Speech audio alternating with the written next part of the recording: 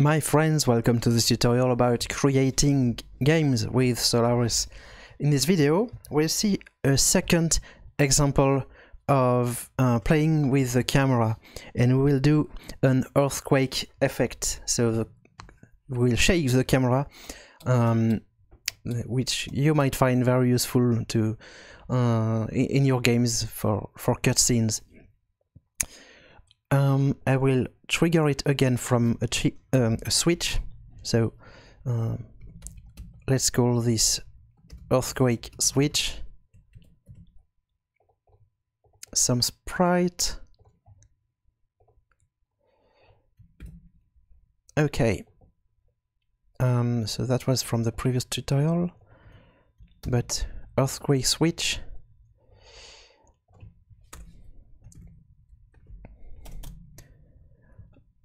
And the earthquake effect could actually be probably useful in multiple maps of your game, so let's do it the clean way. Let's do it in a separate file here. So we'll create a script called camera shake, for instance, .lua.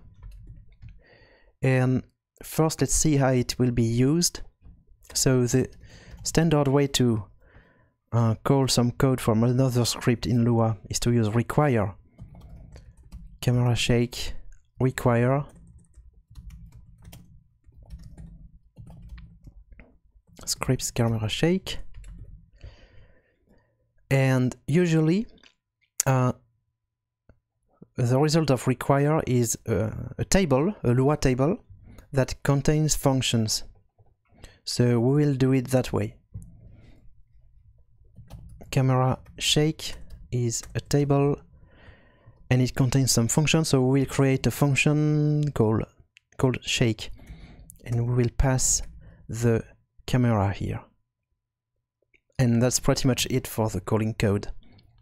So if you want to use this effect in multiple maps, you just have to require the script and to call that function that we will of course now write.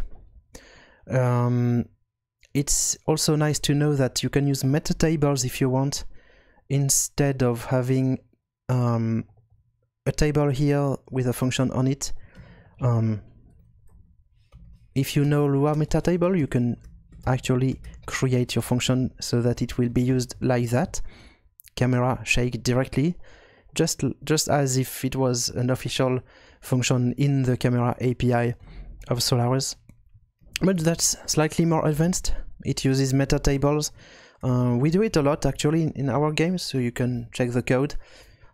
For now, I really don't think it's necessary to go that far. Let's just learn how to use a simple require with a table that contains functions, because this is really the standard way that you should at least know. So in our new script here, we create that table, we create a function shake on that table, we'll see what is inside the function of course, and we'll return the table. So if you are not a Lua expert, please remember that when you call require, only the first time it will execute the script and return the result to the caller, to the script that's called require. And if other maps also require the same script, there is an internal cache system in Lua, if you want, that remembers the result of the first execution of the script. So your table here will be just returned again by all subsequent calls of require to the same script. Okay, anyway, the topic of this tutorial is about shaking the camera. So how do we do that? The script I will write here is inspired from one of our projects, Zelda Link to the Dream. By the way, I forgot that I need a parameter here, the camera that I want to shake. First, let's play the earthquake sound. So I have a sound called quake in my default resources here. Let's also suspend the game. Let's suspend it true. And then we will create a horizontal movement that goes back and forth to the right and to the left. So it will repeat itself actually. So one way to do that is to have a local function that we will call shake step. Basically it will create a movement, start it on the camera, and when it ends it will call shake step again. So let's create that movement.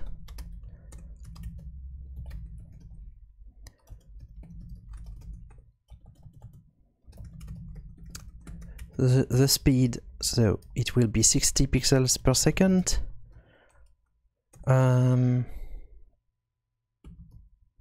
Set smooth false, even if it should not have much effect on the camera. Set ignore obstacles true.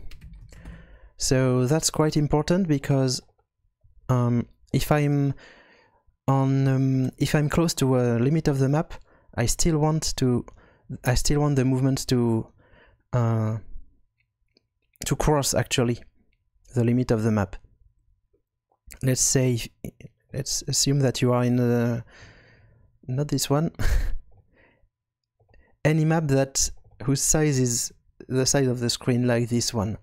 If you do the camera shake effect on that map, we want actually to go further than the limits of the map. Otherwise, the movement will just be stuck and nothing would happen. So it means that a few more pixels will be displayed temporarily, and I think they will have the color of the background color of the tile set. But here in our example map, we don't even have this problem because we are not close to the borders of the map, I think. But you can test it, it's interesting. And separators are obstacles for the camera, except when you are actually moving the camera manually. There are separators for the camera only when the camera is tracking the hero. Otherwise, the camera is actually allowed to cross separators, if I'm not mistaken. Okay. Let's continue to configure our small movement here. Maximum distance should be only 4 pixels, and the angle should be, so it should alternate between right and left, which means 0 radians and pi radians. So I need to remember the last angle, so let's start with 0 and let's update it for next time. So one way to alternate between 0 and pi is to do pi minus the previous angle. So first it's 0, then it will be pi minus 0, which is pi, and then, because this function will be called repeatedly, it will be pi minus pi, which is again 0. If it's unclear to you, you can also write it with an if then else. It's really a matter of style. Also, something else that we want to keep track of is the number of steps that we've done, so that we can decide when to stop. So there will be a shaking counter that starts at 0 and that is increased every time. And now let's actually start the movement on the camera. And when that small movement step of 4 pixels is finished, we just need to call shake step again until shaking count reaches some maximum value. So let's say 9, because it's 9 in the example that I have in A Link to the Dream. And since it looks good, I'm keeping the same parameters. So if I'm still below 9, I do another step. Otherwise it's finished, and when it's finished you want to unsuspend the game and you want to put the camera back in normal mode, which is tracking the hero. Start tracking. So if you write hero here, your hero variable is not declared. Note that when you are in a map script, then you have access to all named entities. So here the hero variable does exist. It will be resolved automatically when there is a dynamic lookup system, but you don't have that in a regular script that is not a map script. Here I'm just in the script folder. This is not a map script, it is just a script. But thankfully, since we passed the camera as a parameter here... Oh, by the way, same problem with game. I didn't declare game. So I need both the game and the hero. Game is camera get game. And hero is camera get map get hero.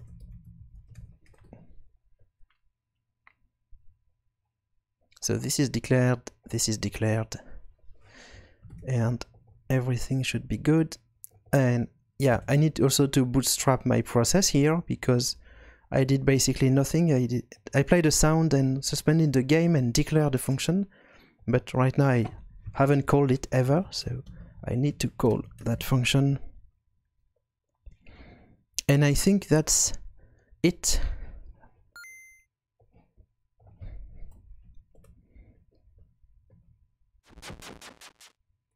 Yay! It works. That was exactly what I wanted. Okay, cool. Let's see how it behaves when we are inside a dungeon here. I happen to have a switch still from a previous tutorial. Earthquake switch. So we will do actually pretty much the same thing in our dungeon map. So here the camera is of course tracking the hero, but since this room is surrounded by separators everywhere, it is fixed.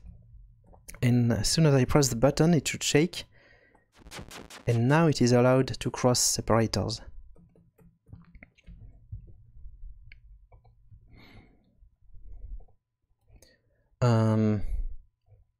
Yeah, and let's see what happens if we do not ignore the obstacles.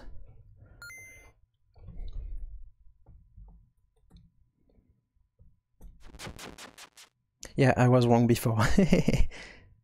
Separators are actually obstacles for the camera, and there is no special rule, so it's actually cleaner than what I said a few minutes ago.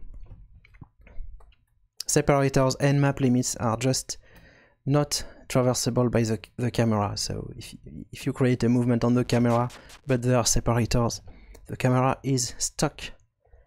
So that's why we really need to ignore the obstacles.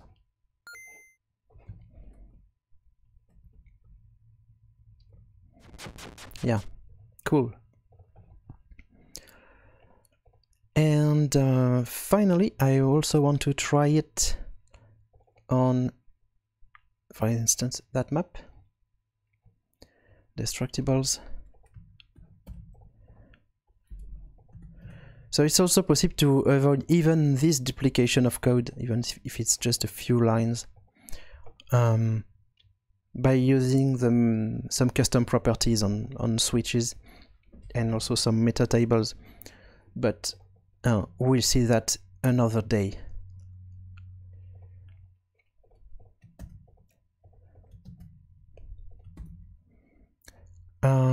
Okay, so let's start our game on this map, destructibles/destructibles, just to test the same thing, but this time the camera is stuck not by separators but by the limits of the map. So here it looks really weird because we have this black margin that appeared.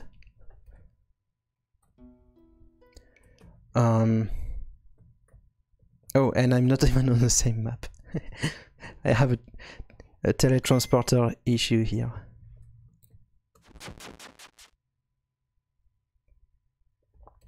Yeah, and only the right part of the map actually. It only, I'm realizing that only now, but yeah, the shaking effect was not really symmetrical. It moved only to the right and then to the left and then to the right.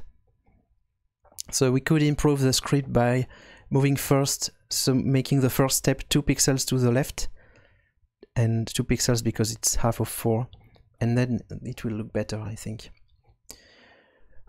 And one final detail is that, if I'm not mistaken, the pixels that were outside the map were using the background color of the tileset. So if we try to put some ugly red color, we should see some red.